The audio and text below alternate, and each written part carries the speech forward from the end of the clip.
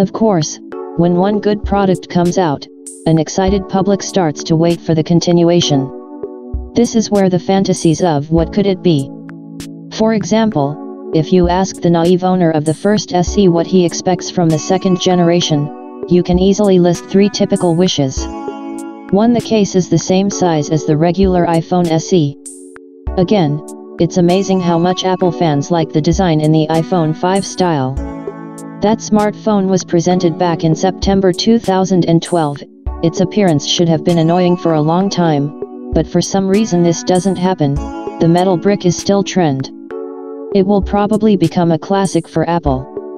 2. The price of $400, or about 25,000 rubles.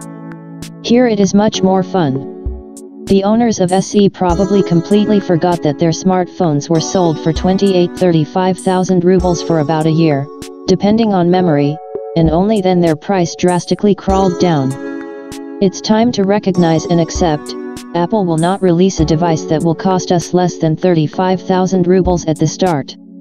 Sorry, but with such a dollar rate it is simply impossible.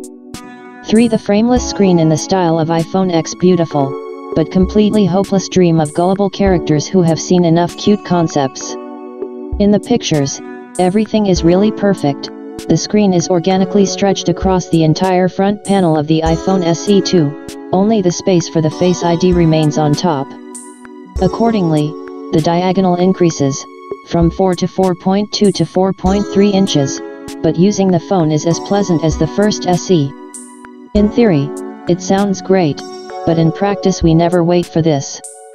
Yes, it's time to be disappointed. It seems that the iPhone SE2 never debuts. Or it will appear, but definitely not this year and not in the form that is expected from Apple.